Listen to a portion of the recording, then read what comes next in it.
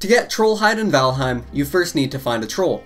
Trolls can be located both in their caves and wandering around in the Black Forest biome.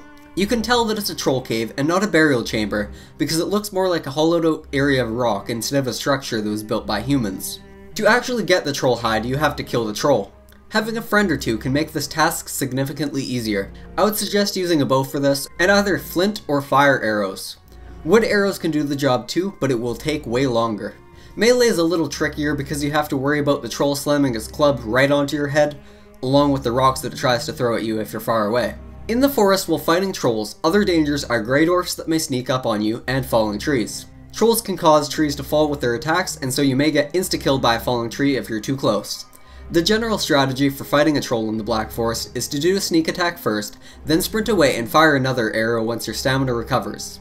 You can use obstacles to your advantage as well, like cliffs where you have the high ground, and knocked over logs that trolls cannot step over or under. In their caves, the first thing to notice is how dark it is. The troll is usually hanging out just around the corner until it hears you. This allows you to get one sneak attack with the bow. One strategy is to continually run in and out of the cave, hoping that the troll starts walking towards the back of its cave while you heal or recharge stamina.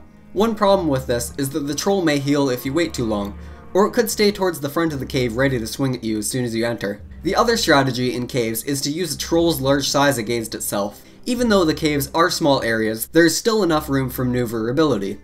What you can do is run around in a circle and wait until the troll attempts to attack before you fire an arrow at it. This is a little more risky, but if you're able to keep up the pattern for long enough, the troll will slowly take damage until it dies. Once the troll dies, it will drop multiple troll hides. Each hide is 2 pounds and the stack size is 20.